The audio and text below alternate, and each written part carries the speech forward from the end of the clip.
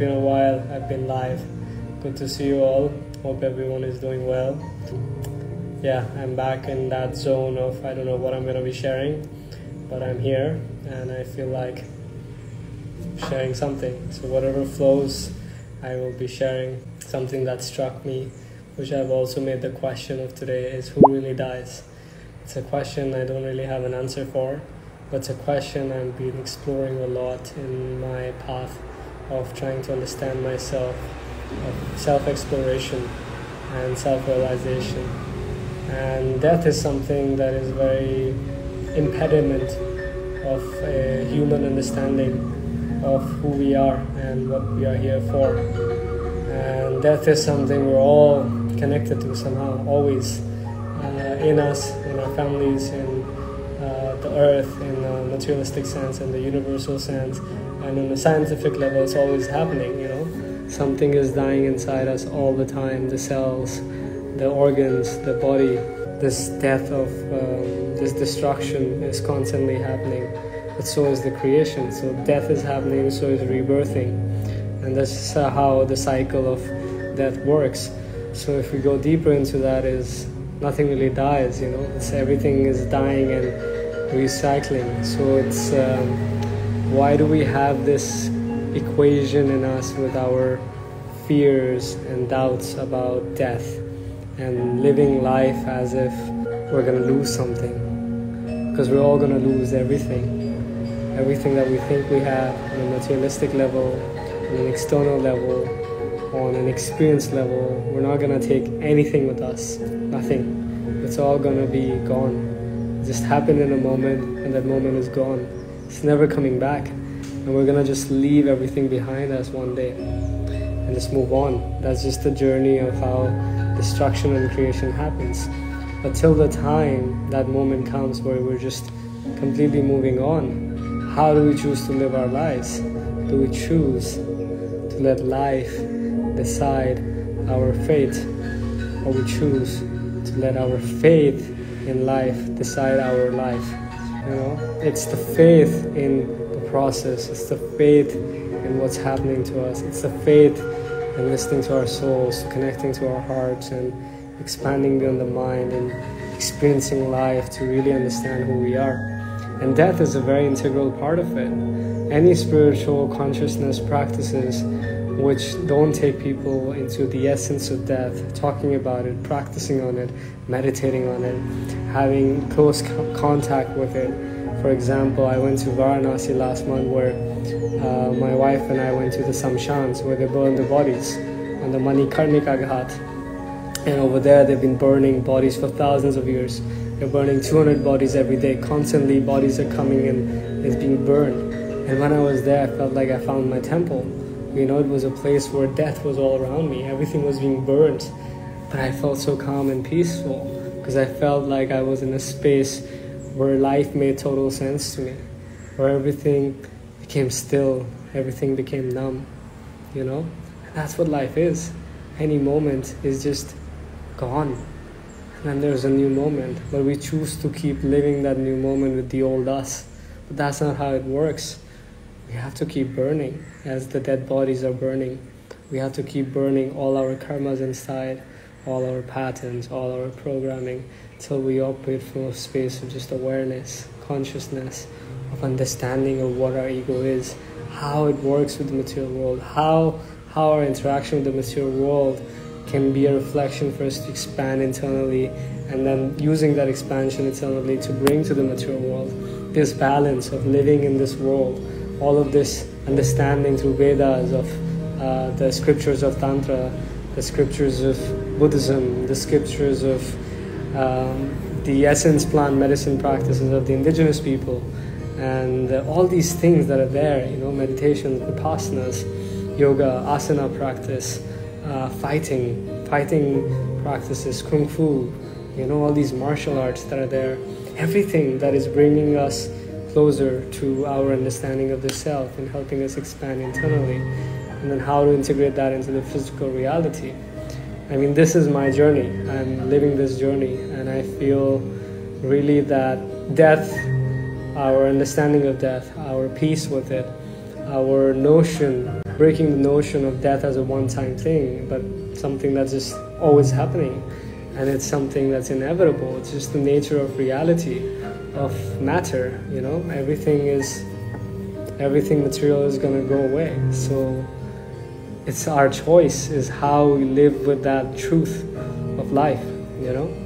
So without understanding death, without understanding who really dies, and who is it that really dies, who do we think is dying when we associate dying? We associate dying with a body, with a person who has a name, who has an identity, who has a religion, maybe who has a caste, who's from a nation, blah blah blah blah, who has these family members and all these things.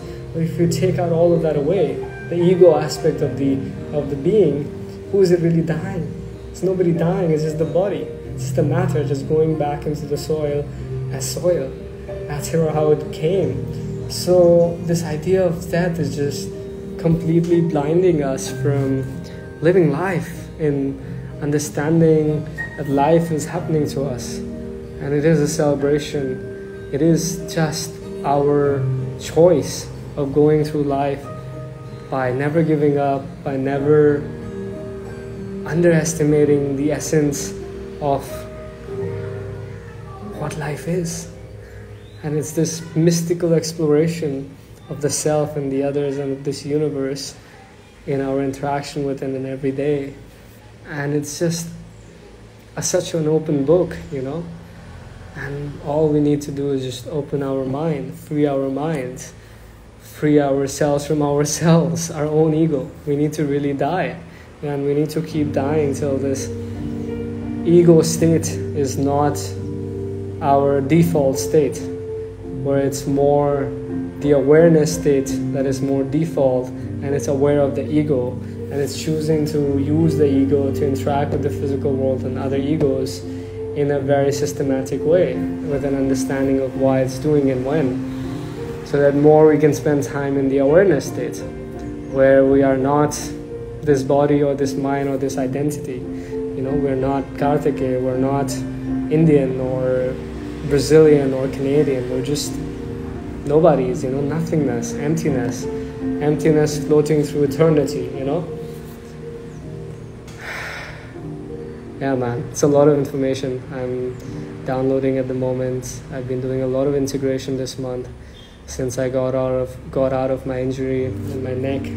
I had a huge spasm after my trip to Varanasi, where this physical dying of things manifested in my body, and I went through a physical process of death, you know, of really experiencing the pain body and letting go, and of birthing something new, you know, like a mother was in the labor. I felt like that after I came back to Goa from Varanasi.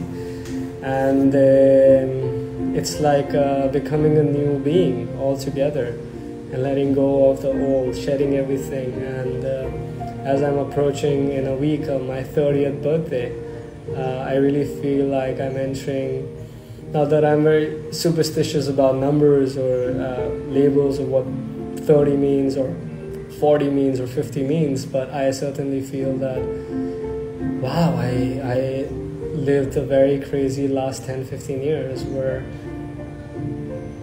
I have experienced so much, and now I'm just letting it all go to start a new book and see what that book has in store, and freeing myself from my own self that was playing the roles and characters of society and himself to have created a shell of safety and security and fear and doubts and insecurities. And now, as I'm breaking out of it more and more every day, like just swimming through the ocean as a free whale, and running again and fighting again, and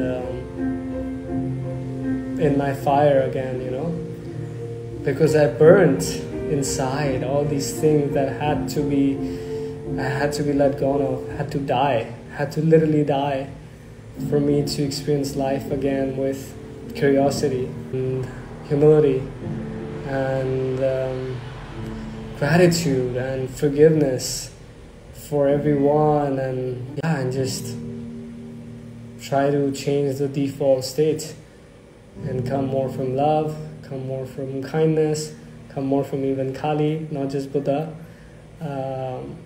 Be in your Shiva, be one with Jesus, like take all the good all these people shared with us, these values, these foundations, these teachings, these understandings, these vidyas, and bring them into us and our lives. And instead of just talking about it, really try to implement them and embody them and try to live that. Spirituality isn't something separate from us. It's here with us all the time. It's how we choose to live with us every moment and with people around us, and it's our choice. It's the only thing that we really have, because life is just happening to us, and so many things will come and do all of these other bring you in situations where all you would be left with is the choice to feel a certain way about it, good or bad, or think a certain way about it, negative or positive. But there's also a state where you just don't think or feel anything about anything anymore, but you're just in that experience as an actor, as an observer, and as an audience. And you're going through states of awareness and interacting with those plays and just moving on and playing your part.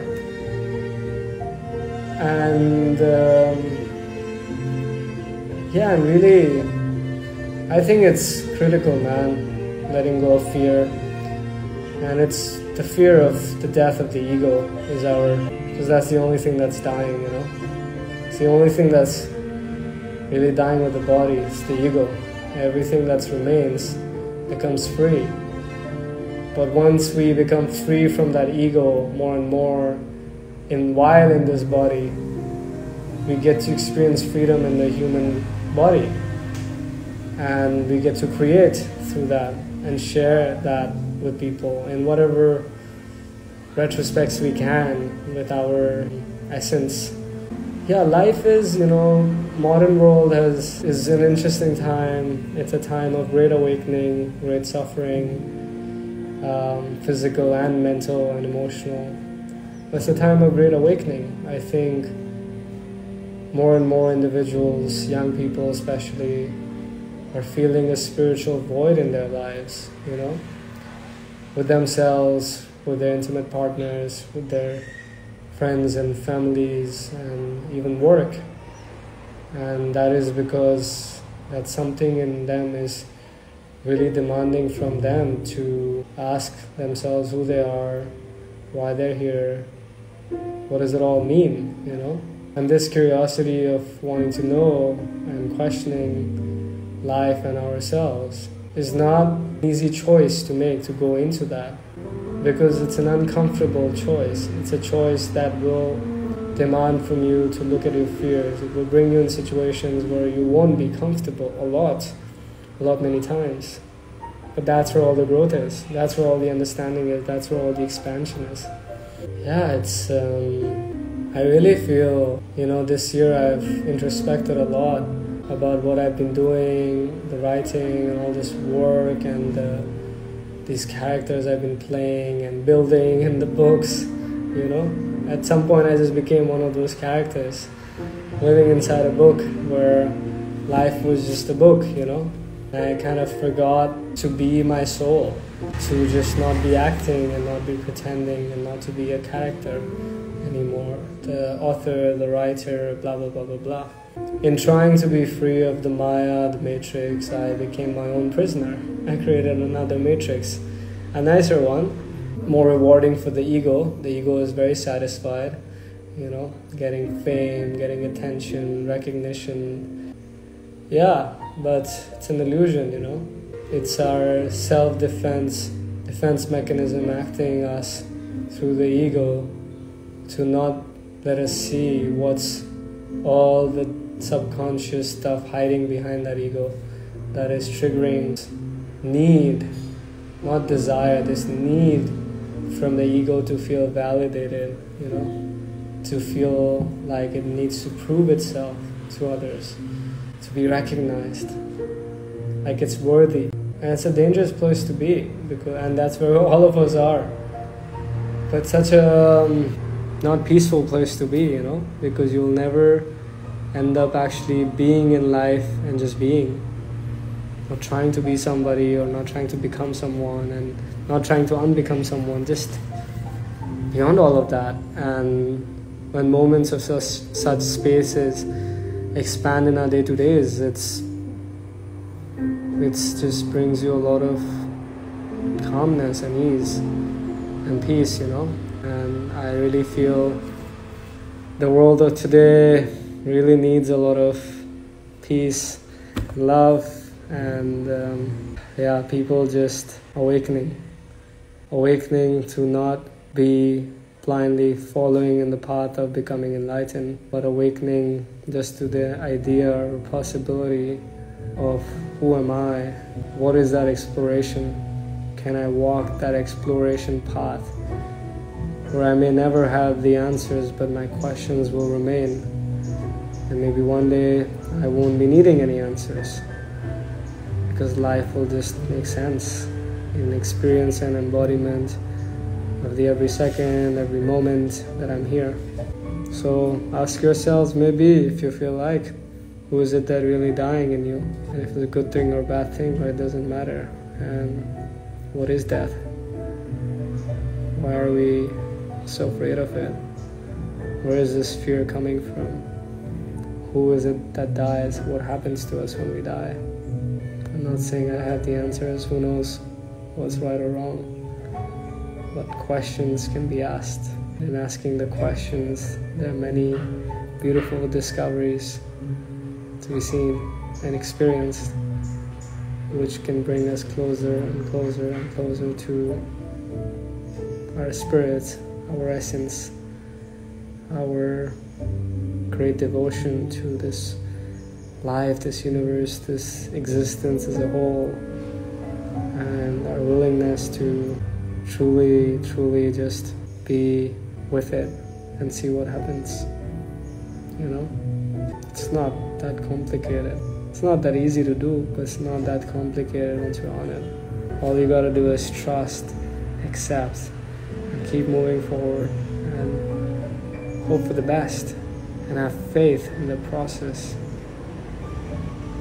Until the time you're not dying, or the body is not dying, it's okay. Whatever the problems are, your mind makes it bigger than what they are. It will go away. Everything is temporary. Nothing lasts, you know. We've heard this so many times, but it's true. Every day is different. We are different every day. And it's our choice how different we want to become every day. Change is good. Change is inevitable. Changing to become something, to let go of something in being who we truly are every moment is freedom, because you're living through your soul in every experience without thinking about the past or the future, and you're just there. You're one with life. Yeah, it's a beautiful experience to have, and then be able to share with other people. And I really feel like more and more humans deserve to have this experience more and more, because yeah, man, life is a blessing. Free from this mind, this Maya that contains us, holds us accountable to constant suffering or pain. It's our choice to become free from it. And that's where the strength is, that's where the Kali is, that's where the Shiva is, that's where the Shakti is. So the more we arrive in our Shivas, in our Shaktis, in our Kalis, and embrace this destructive process, this death process, this ego dying process, to see what creation comes out of it. It's beautiful. So I think it's enough for today. It's a lot of information, and I genuinely hope everyone is doing well and can take some words out of this or not, to feel whatever they want to feel. And lots of love.